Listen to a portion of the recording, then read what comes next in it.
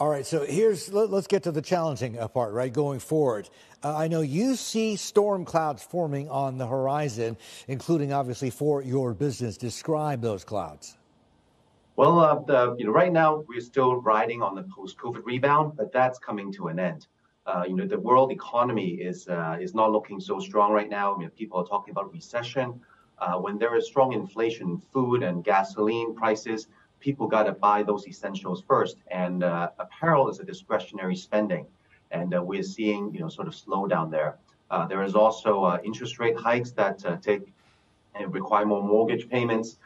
People have less disposable income. All the free money that the governments around the world were giving out, ended, and people are not feeling as flush.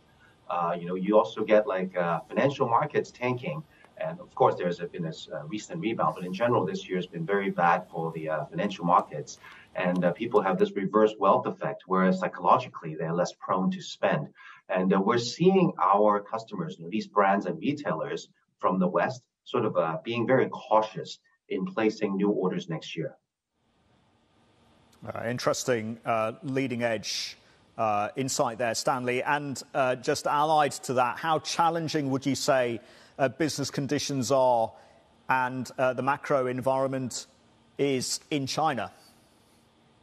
I think China is altogether a different story. China's COVID policies have made a huge impact on the domestic economy. I've been there a lot these past 2 years, and I was there earlier this year as well. And these lockdowns are they're brutal. And and I was talking to a fashion brand who said, their second quarter sales were down in almost 30%, and they feel that they are outperforming the market already. So brands that are concentrated in the big cities like Shanghai, were very affected.